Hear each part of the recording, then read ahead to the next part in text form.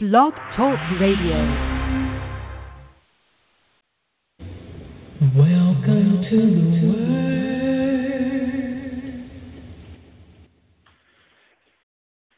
Amen, amen. Good morning, everybody. I hope this radio show finds you healthy and happy. Welcome to New Birth Ministries Micro Manna Radio Show. This is RevEssie Scott. This is our Sunday, January 21st, 2018 edition. I have a question for you today. Have you ever gotten so frustrated and wondered about your very existence to the point where you just wanted to wither away unnoticed, unbothered, and quiet? I think at some point all of us have experienced that, amen? We've experienced frustration in life. With life comes frustration. But I have good news for you today. It is not your time. Amen? It is not your time. We'll discuss this right after this. All right now. Amen. All right. You got something within you. All right. This is what the Lord wants you to know today. You have something within you. Amen. I know some of us have been feeling bad. We all go through something. Nobody's perfect. Amen. You got that something within you. Did you ever want to give up, but you just can't? Amen. You have like a burning desire deep down within you. That's hope. That is the Lord within you. That is the Father living inside of you through the Holy Spirit. Jesus gave us the Holy Spirit, amen? You have something way deep down in you, unexplainable strength. Reach for it. Don't let it go. It is your blessing, that unexplainable strength, that unexplainable feeling that you have. God, Yahweh, Jehovah, amen, amen. Abba, our daddy, you have something within you. Amen. Reach for it and use it. God is good. Amen. Heavenly Father, thank you for this day. I thank you for everybody that's listening here. We thank you for being Abba. We thank you for being our Father. All by yourself, you don't need any help. We thank you for raising us up yet another day, taking care of our loved ones, our families, our homes, our jobs, our vehicles. I ask that you put protection around, a hedge of protection around each and every person that is listening to this right now, Father God. There's so much going on in the world, but we are not to focus on the negative. You want us to be joyful. Amen. You want us to be happy. It is the enemy's job to try to take away that joy. But, Father God, that something, hallelujah, within us is stopping us from giving in to the enemy. And, Father God, if there's anybody out there right now that is experiencing this today, they're just not feeling well. They're feeling depressed or they're down. And the enemy keeps telling them that they're not good enough. They can't do this. They really don't fit in. Father God, for those people, I ask that you strengthen, stir up the spirit within them in Jesus' holy name and show them that, yes, they are strong in Christ Jesus, Yeshua HaMashiach, your son. Amen. In Jesus' name, Father, use me. Use me for this word today. There's so many people that just want to hear a good word from you. In Jesus' holy name I pray. Let us all say hallelujah and amen. Amen, amen, amen. I'm going to get this from Philippians. If you want to turn your swords to Philippians, and I'll be reading from Philippians chapter 1, verses 12 to verse 30. And I'll read this very quickly. And it says, "But I would ye should understand, brethren," this is the Apostle Paul talking here, "I would that you should understand, brethren, that the things which happen unto me have fallen out rather unto the furtherance of the gospel, so that my bonds in Christ are manifest in all the palace and in all other places. And many of the brethren in the Lord, waxing confident in my bonds, are much more bold to speak the word without fear. Some indeed preach Christ even of envy and strife, and some also of goodwill. The one preached Christ of contention, not sincerely, supposing to add affliction to my bonds, but the other of love, knowing that I am set up for defense of the gospel. What then? Notwithstanding every way, whether in pretense or in truth, Christ is preached, and I therein do rejoice. Yea, I will rejoice. For I know that this shall turn to my salvation through your prayer and the supply of the Spirit of Jesus Christ, according to my earnest expectation and my hope. There it is, my hope, something within you, that is nothing I shall, thank you, Lord, I shall be ashamed, but that with all boldness, as always, so now also Christ shall be magnified in my body, whether it be by life or by death. If you live, you win, and if you die, you win, but God doesn't want you to take your own life. Amen. We are to live for Christ. Verse 21, for to me to live is Christ and to die is gain. But if I live in the flesh, this is the fruit of my labor. That's a good thing. Yet what shall I choose? I don't know. He says, I what not? I don't know. For I am in a strait betwixt two, having a desire to depart. See, the Apostle Paul went through the same thing that you are going through. He had a desire to depart. He wanted to leave here, okay, and to be with Christ because he knew where he was going once he was dead, okay, which is far better. But verse 24 says, nevertheless, to abide in the flesh is more needful for you. And having this confidence, I know that I shall abide and continue with you for all your furtherance and joy, joy of faith, that your rejoicing may be more abundant in Jesus Christ for me by my coming to you again. Only let your conversation be as it becometh the gospel of Christ, that whether I come and see you or else be absent, I may hear of your affairs, that ye stand fast in one uno spirit, with one uno mind, striving together for the faith of the gospel, and in nothing terrified by your adversaries, which is to them an evident token of perdition, but to you of salvation, and that of God. For unto you it is given in the behalf of Christ, not only to believe in him, two part, but also to suffer for his sake. There's a reason why you're going through what you're going through. Okay? And last verse 30, having the same conflict which ye saw in me, and now here to be in me. Amen. Hallelujah. Lord, bless the reading of your holy word. We love your word, Lord God.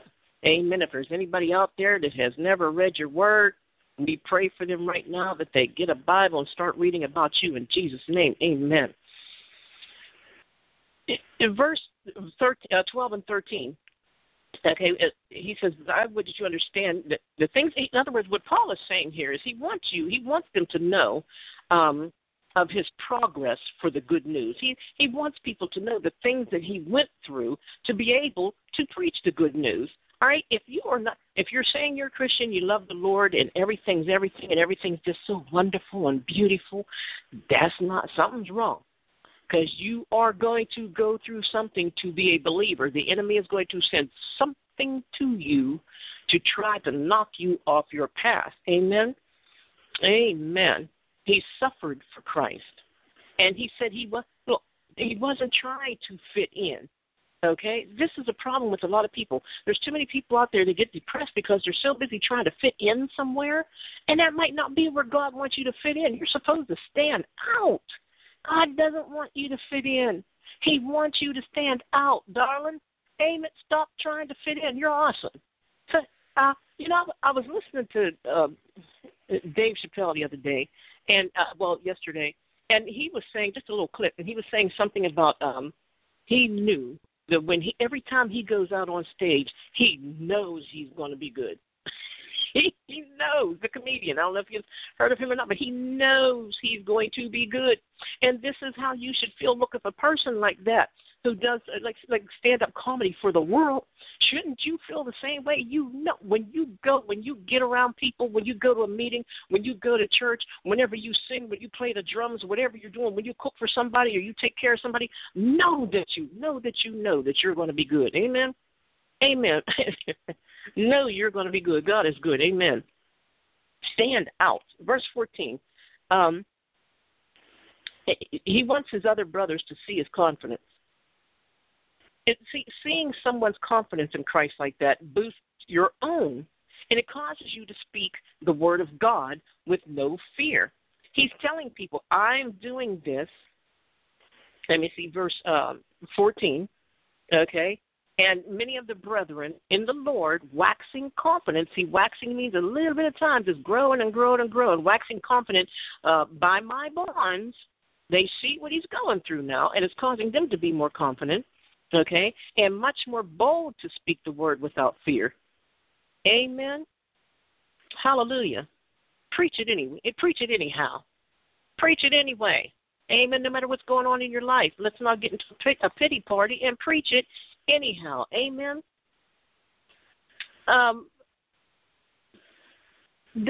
It's asking, does your confidence in God catch on? Is it catchy? When people see how confident you are in God, people should want that. They should want to be that way too. Okay?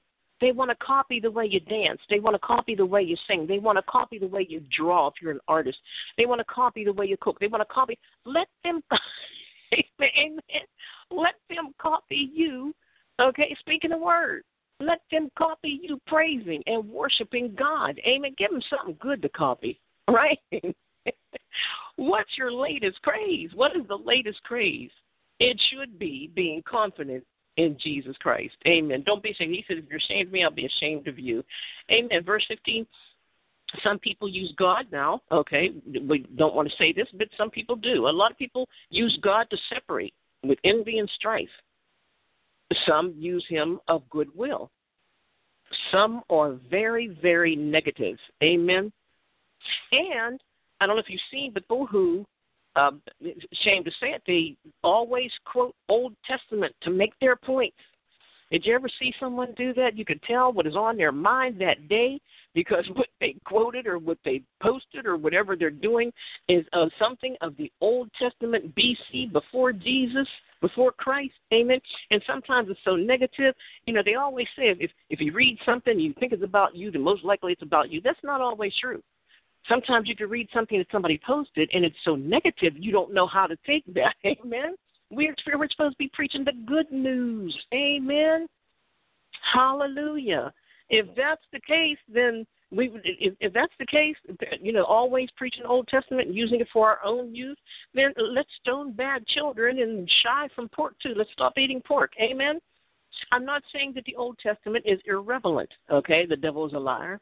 It's very relevant. But we need to teach the teachings of Jesus now and not Moses. People are dying. People are crying. People need salvation. They need to hear about the love of Jesus Christ in their lives, not the Mosaic law. Moses has nothing to do with this. Amen. Verse 16, there's contention and dispute, disagreement, discord, conflict, disharmony. That is not of God. For an example, people say Jesus was born in winter, okay? Well, first of all, we have to be very, very careful when we take the word and argue like that because shepherds didn't watch their flock by night in the winter. Have lambs in the spring. If you look down into Hebrew history, you'll see the sheep have lambs in the spring, and they were used for the sacrifices for the Passover. What other lamb was watched by shepherds and was used for Passover? You know, I mean, we have to use God's wisdom in some things. Amen? Just use God's wisdom. You know, let's not get into that when and where and how. And, you know, just know the truth, and the truth will make you free. Amen. That means studying the Word, studying Hebrew history, because, you know, your God is Jewish. All right? You know? Verse 17, just talking about love. Verse 17 is just covering love, but the other of love, knowing that I am set for the defense of God. Defend the gospel. Now, I'm not talking about going around shooting people and throwing knives at them and all that and karate chopping them, and just defend the gospel. Get to know the word so good. Study the word and get to know the word so good that you begin, without even knowing it, you begin to defend the gospel. Defend Jesus. He defended you. Amen. Verse 18, preach Christ. Be sincere. It's required to be a preacher. All of us are meant to be a preacher. Go out and tell Matthew 28:19 and 20. Go out and tell the world. A math teacher doesn't teach the kids football. Amen? So when you're saved, okay, you're a teacher and a preacher. Go out and preach, not soccer, not football, okay, not tennis. Preach the word. Amen? Verse 19, he's speaking of his salvation, Paul's salvation, and asks for prayers. And this is the same for us. We need to ask one another for prayer. And stand in unity, united prayer. And when you do that, the Spirit is promised. No man is an island. No man stands alone. Hallelujah. Don't let the enemy suck you into this being by yourself. Amen. It's an illusion. Do not think that you can get things done on your own. We are meant to pray for one another, with one another, check on one another. Amen. Don't be ashamed of God in life or death. Both of them testify about the Lord.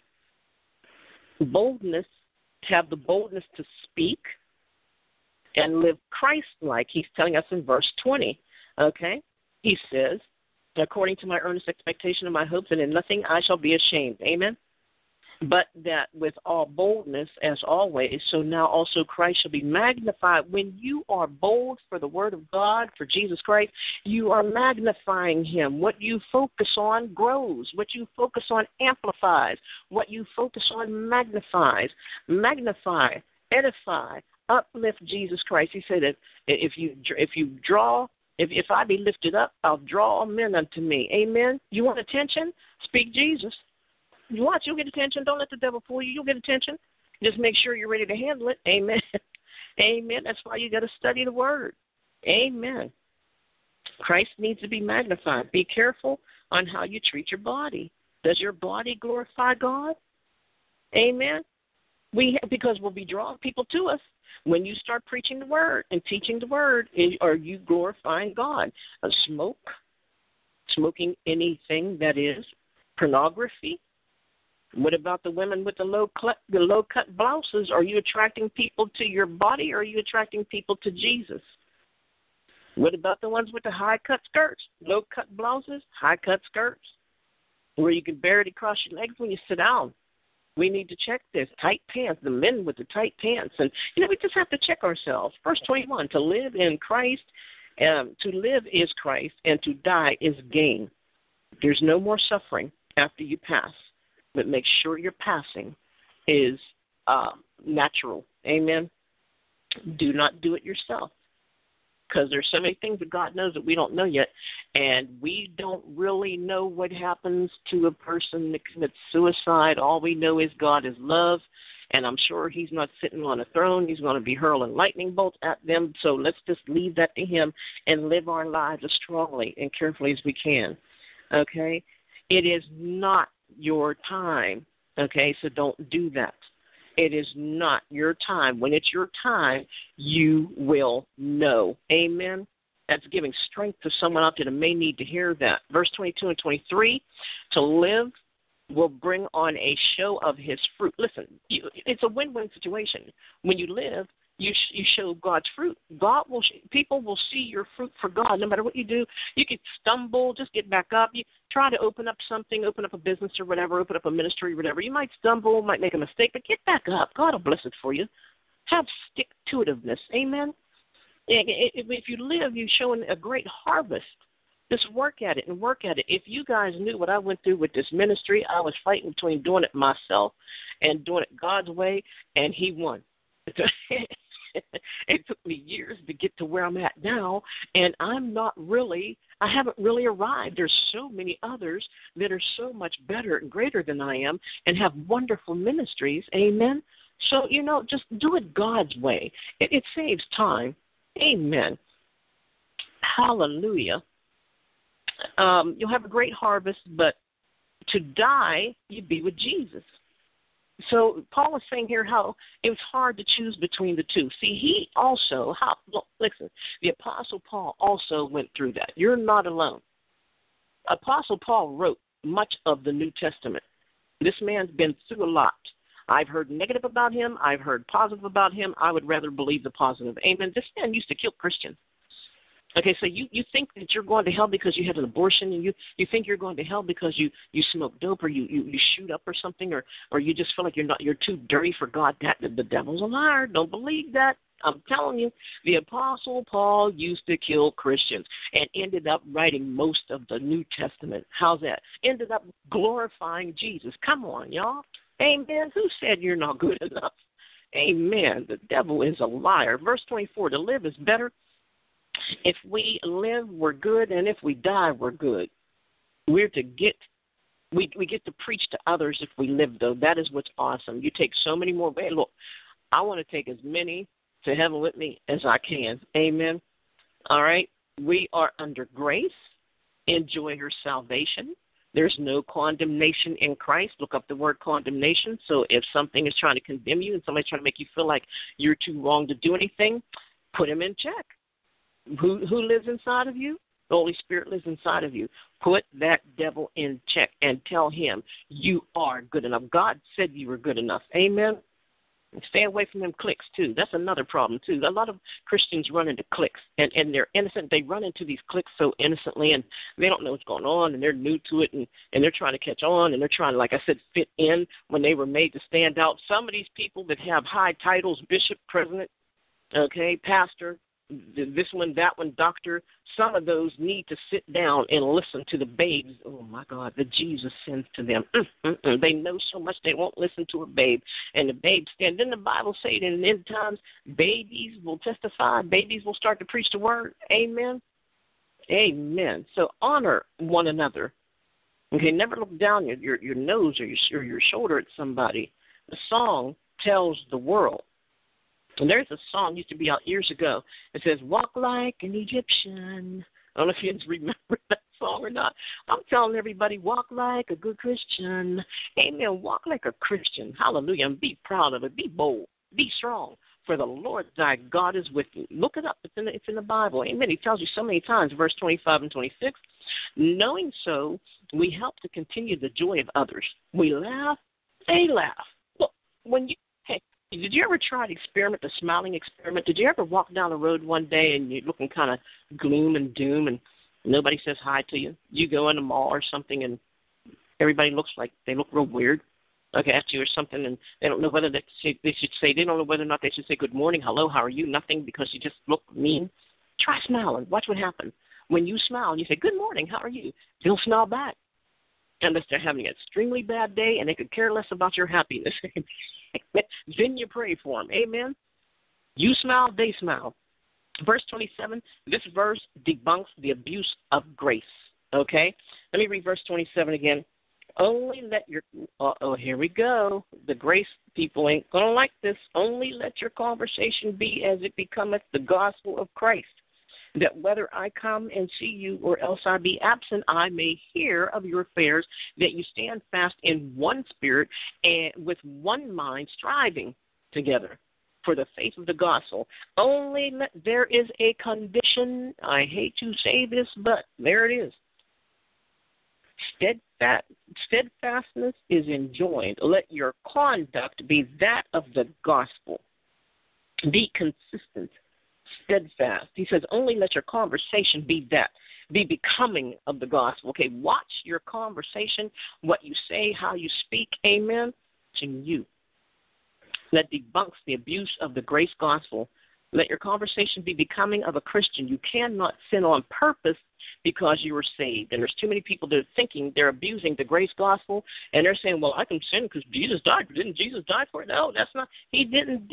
Jesus didn't go through all that stuff he went through on the cross just so that you can just go out there and sin on purpose. Okay? Stand fast in one spirit, capital S.